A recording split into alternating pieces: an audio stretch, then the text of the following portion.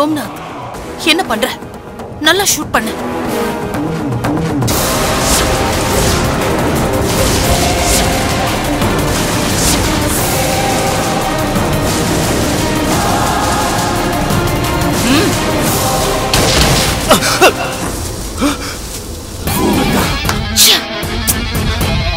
என்ன பண்ற ராஸ்கல், முட்டாளா நீ? மேடம், டென்ஷன் ஆகாதீங்க மேடம். குறி பார்த்து சூடு. கண்ணை எங்க வச்சிருக்க? கரெக்டா ஷூட் பண்ணு. இப்ப பாருங்க.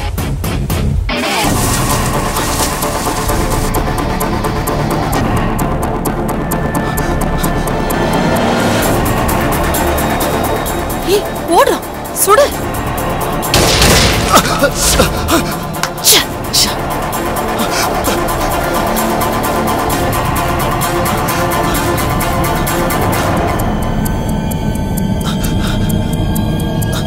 சோம்நாத், போது, நிறுத்து. மேம், போடுறேன். இரு. அவன் கண்ணுல மரண பயத்தை நான் பார்த்துட்டேன். இன்னும் அவனுக்கு பயம் ஜாஸ்தி ஆகணும். இப்பவே அவனை கொன்னுடக்கூடாது. அவன் இப்படியே பயந்து பயந்து சாகணும்.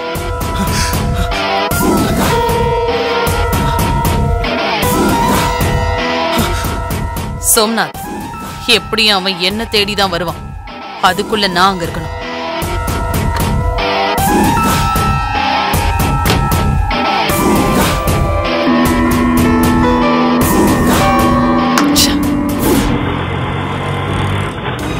கடவுளே, அவளை என் கண்ணு முன்னாடி காட்டிடு.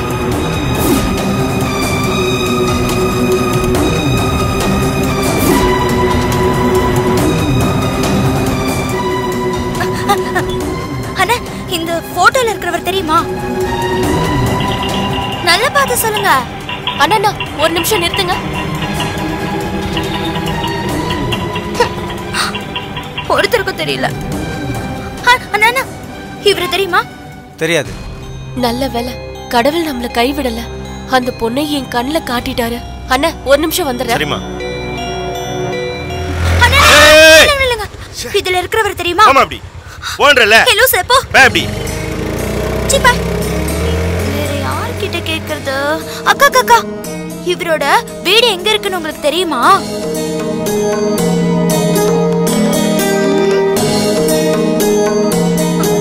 அக்கா, இவரு எனக்கு எடுத்துட்டாராம். இவரு என்ன விட்டுட்டு போயிட்டாராம். இவரோட வீட நான் தேடிட்டு இருக்கேன். இவர் இப்ப இங்க இல்ல, வெளிநாட்டுக்கு போயிருக்காரு. வெளிநாட்டுக்கா? அப்போ உங்களுக்கு இவரு தெரியுமா? நல்லா தெரியும். இவரு ரொம்ப நல்லவரு. நல்லவரா? அப்போ என் கூட வருவாரா? ஏன்னா நான் இவரோட தான் வரணும்னு என் சித்தி என்னை வீட்டை விட்டு துரத்திட்டாங்க. அண்ணனுக்கும் சக்தி அன்னைக்கும் கல்யாணம் நடக்க போற நேரத்துல இப்படி ஒரு பிரச்சனை வந்திருக்கே. சரத்தன பொண்ணுங்களை மதிக்கிறவரு. அவரு இப்படி ஒரு காரியத்தை செஞ்சிருக்க மாட்டாரு. ஆனா இவளோட கையில அண்ணனோட கச்சப் எப்படி வந்துச்சுன்னு தான் தெரியல. இந்த பொண்ணு யார் கண்ணியாவது மாட்டினா கல்யாணம் நின்னுடும். அதனால முழு உண்மை தெரியற வரைக்கும் இந்த பொண்ணை எங்கேயாவது நம்ம மறைச்சு வைக்கணும். அதுதான் சரியா வரும். அக்கா, என்ன யோசிக்கிறீங்க? அது ஒண்ணும் இல்ல. இவங்க இங்க இல்லாத நிலைமையில உன்னை எங்க தங்க வைக்கலான்னு யோசிக்கிறேன். நீ இவரோட வீட்டை மட்டும் காட்டுக்கா. இல்ல, உனக்கு நான் ஒரு யோசனை சொல்றேன். எனக்கு தெரிஞ்ச வீடு ஒண்ணு இருக்கு. அங்க உன்னை கொண்டு போய் விடுறேன். நீ அங்கேயே இரு. இவர் வெளிநாட்டுல இருந்து வந்த உடனே முதல் வழியே இவர்கிட்ட உன்னை நான் கூட்டிட்டு போறேன். சரியா? நிஜமா கூட்டிட்டு போவியா?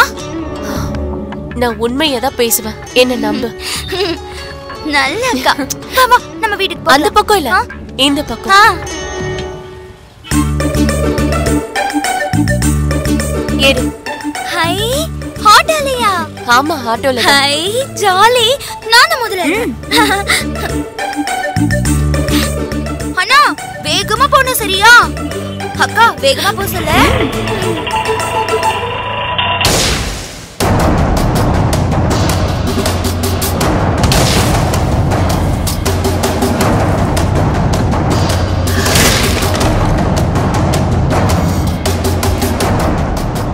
ஓடுறான் பாரு கோழப்பைய.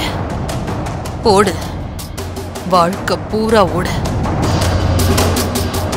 உன்னை மரண பயத்தோட ஓட வச்சுக்கிட்டே இருக்கனா இல்லையான்னு பாரு.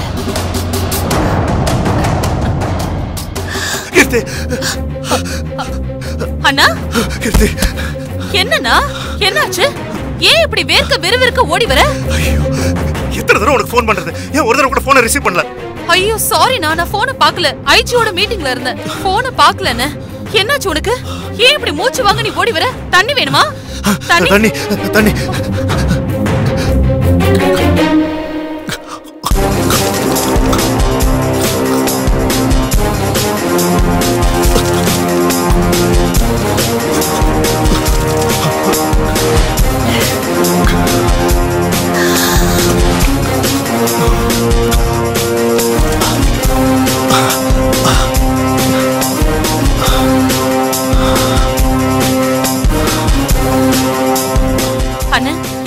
சொல்லு, ஏன் பதட்டமா இருக்க? சொல்றேன். என்ன யாரோ மர்டர் பண்ண ட்ரை பண்ணாங்க. என்னன்னு சொல்ற? என்ன துப்பாக்கியால சுட்டு கொல்ல பார்த்தாங்க.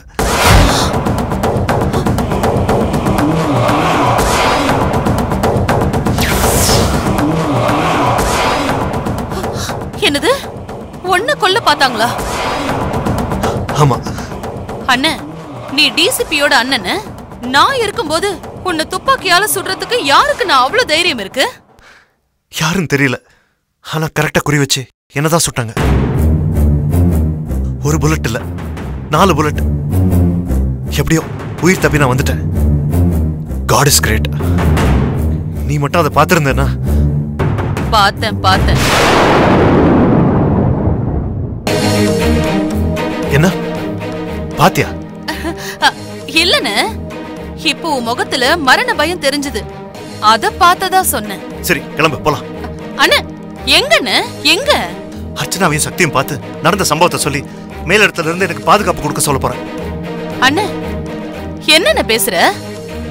நானே ஒரு டிசிபி, பெரிய பவர்ல இருக்கிற போலீஸ் ஆபீசர்.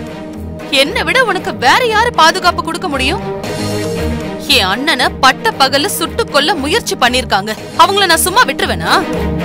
அவங்க யாருன்னு தெரிஞ்சா அவங்கள என்கவுண்டர்ல போட கூட நான் தயங்க மாட்டேன். நீ தைரியமா இருன்னு, மத்தத நான் பாத்துக்கிறேன்.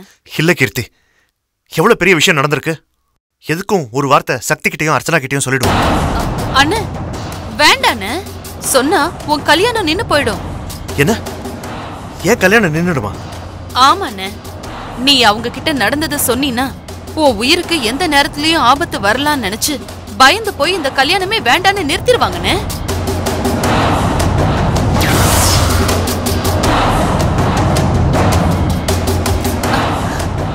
எந்த பொண்ணும் சந்தோஷமா தான் புருஷன் கூட வாழணும்னு நினைப்பா. இப்ப திடீர்னு நீ போய் துப்பாக்கியால சுட்டு கொல்ல பார்த்தாங்கன்னு சொன்னா அவங்க உன்னை கல்யாணம் பண்ணிக்குவாங்களா? அவங்க கிட்ட சொல்லாம மறைக்கணும்னு சொல்றியா? அது தப்பு இல்ல. இதுல தப்பு சரின்னு எதுவுமே இல்லன்னு. சக்தி கூட உனக்கு கல்யாணம் நடக்கணுமா வேண்டாமா, இதத்தான் நீ முடிவு பண்ணணும். என்ன இப்படி சொல்ற? சக்தி கூட எனக்கு கல்யாணம் நடக்கணும். சக்தி இல்லனா எனக்கு வாழ்க்கையே இல்ல. அண்ணே, இதையெல்லாம் யோசிச்சுதான் சக்தி கிட்டயும் அர்ச்சனா கிட்டயும் எதையும் சொல்ல வேண்டாம்னு நான் சொல்றேன்.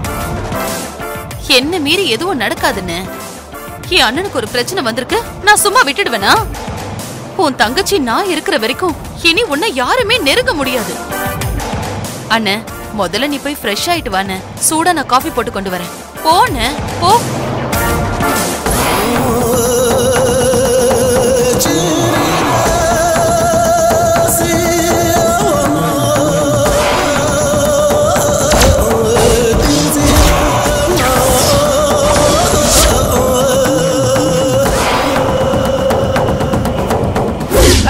பாட்டி, யார் இந்த பொண்ணு?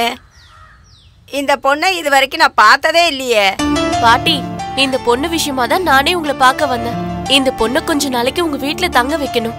நானே வயசான காலத்துல பூ வியாபாரம் பண்ணி வயிற்றுக்கும் வாய்க்கும் ஊசலாடிட்டு இருக்கேன். இதுல இன்னொரு ஜீவனை சேர்த்து வச்சுக்கிட்டு நான் சமாளிக்க முடியுமா? பாட்டி, இந்த பொண்ணை தங்க வைக்க மட்டும் நீங்க இடம் கொடுத்தா போதும். அவ சாப்பாட்டுக்கும் மத்த செலவுக்கும் ஒரு வாடகை போட்டு நானே உங்ககிட்ட பணம் கொடுத்துறேன். இந்த பொண்ணு அப்படியே உங்களுக்கு பூக்கட்ட ஒத்தாசியா இருப்பால. நீ இவ்வளவு சொல்லும்போது நான் மறுக்கவா போறேன்? இந்த பொண்ணு என் கூடவே இருக்கட்டும். உன் பேர் என்னம்மா? சாவித்ரி. இவருதான் எனக்கு எடுத்தவரா. நான் இப்போ கர்ப்பமா இருக்கேனா. இவரை தேடி கண்டுபிடிச்சு இவரோட திரும்ப வீட்டுக்கு வான்னு சொல்லி என் சித்தி என்ன வீட்டை விட்டு துரத்திட்டாங்க.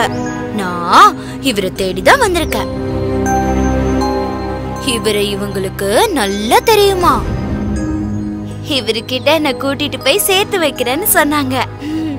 இப்போ இவரு வெளிநாடு போயிருக்காராம். அவரு வந்ததும் முதல் வேலையா என்ன கூட்டிட்டு போறேன்னு சொன்னாங்க.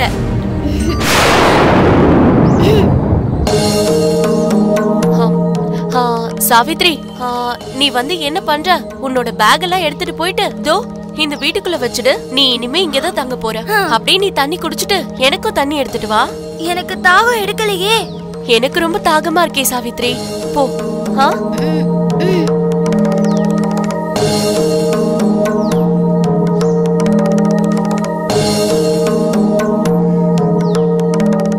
கல்பனா, என்னம்மா இது? எனக்கு ஒண்ணுமே புரியல. உன்னை வேலைக்காரியா நினைக்காம சொந்த தங்கச்சி மாதிரி பாத்துக்கிறாருன்னு என்கிட்ட அடிக்கடி சொல்லுவியே. அவரு போட்டோவை காட்டி இந்த பொண்ணு என்னென்னமோ சொல்லுது.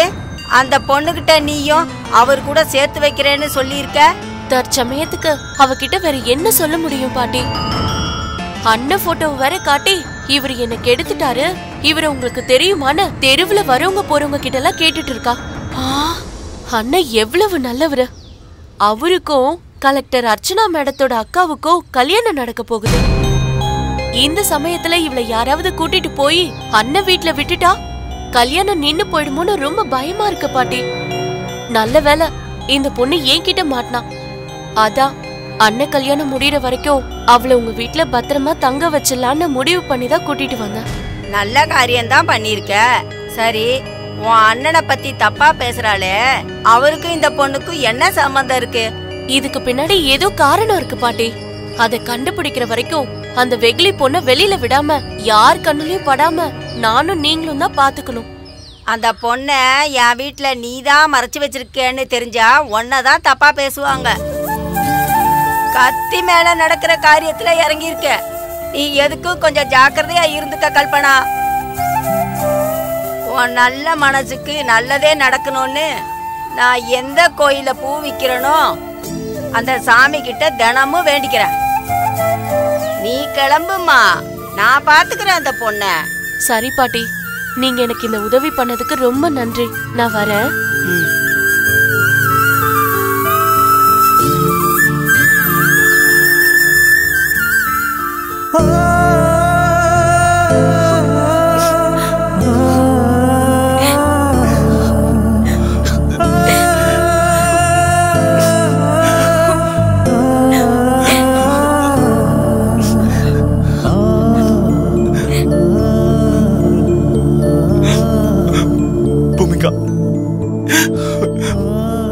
மச்சான் வந்திருக்க பூமிகா. பூமிகா, எனக்கு கண்ணு முடிச்சு பாரு பூமிகா. நீ கண் முடிச்சு என் கூட வந்தாதான் நான் வீட்டுக்கு போவேன். நீ இல்லாம என்னால வாழ முடியாது பூமிகா.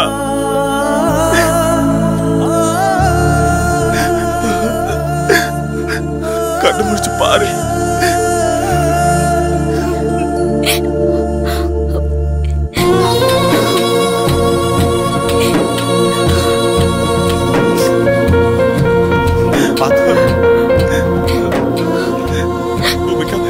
தேவிகாவை பாரு பூமிகா.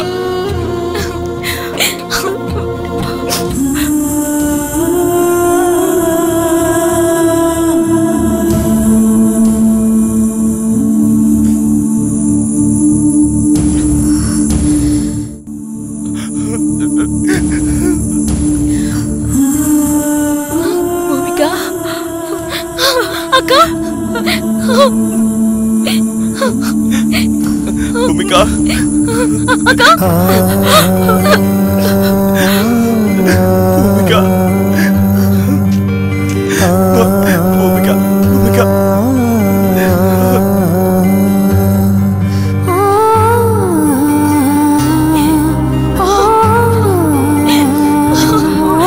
கடவுளே,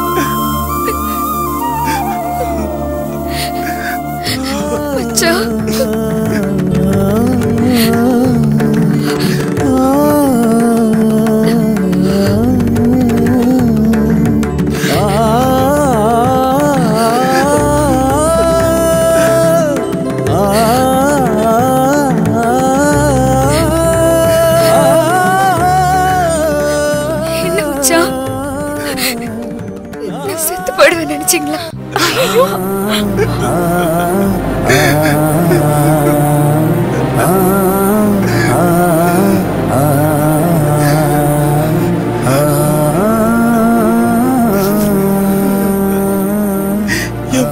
உயிரே போயிடுச்சு பூமிகா.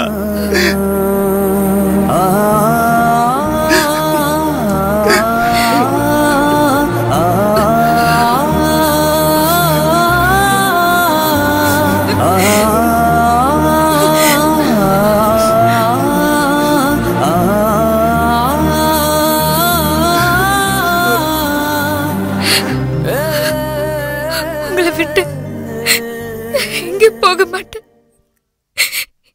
என் உயிர் எங்கே போகாது.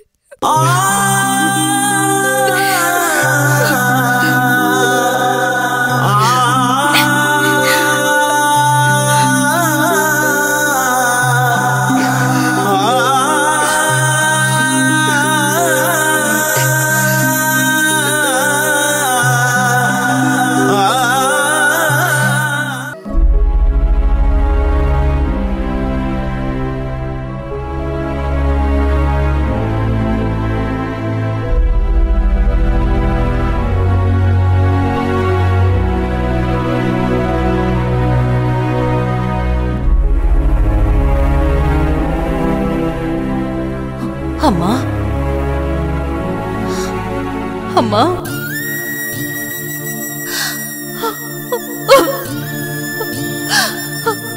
உன் மக கீர்த்தி வந்திருக்கேம்மா. உன் மக TCP Keerthi வந்திருக்கேம்மா.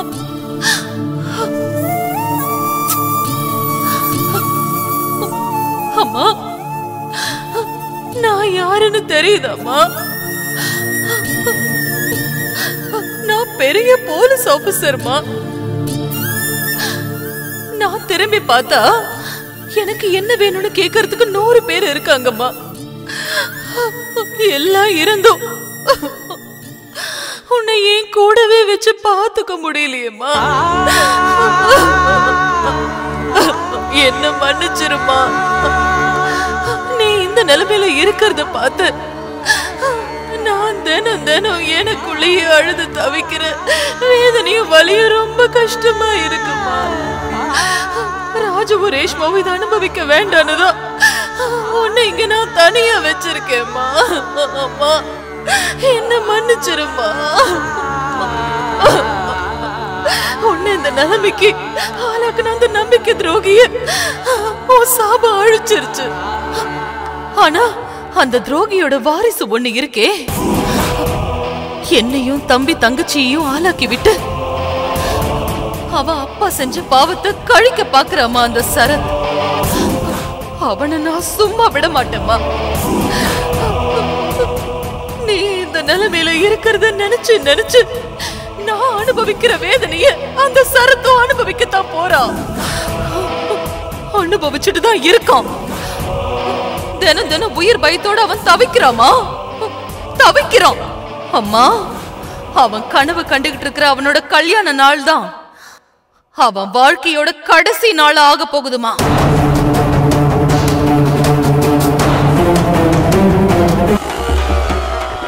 Wish you happy Valentine's டே. என்ன சார் சோகமா சொல்றீங்க? வேற எப்படி சார் சொல்றது? பிரேக்கப் ஆயிடுச்சு. பிரேக்கப் ஆயிடுச்சா? எதனால சார்? செட் ஆகல சார். அதான் கேட்குறேன், எதனால சார்? அதான் செட் ஆகல சார். சார் கொஞ்சம் எலாபரேட் பண்ணி சொன்னீங்கன்னா. இப்படி தோண்டி தோண்டி கேள்வி கேட்டே இருந்தா எப்படி சார் லவ் பண்றது? அதான் பிரேக்கப் பண்ணிட்டேன்.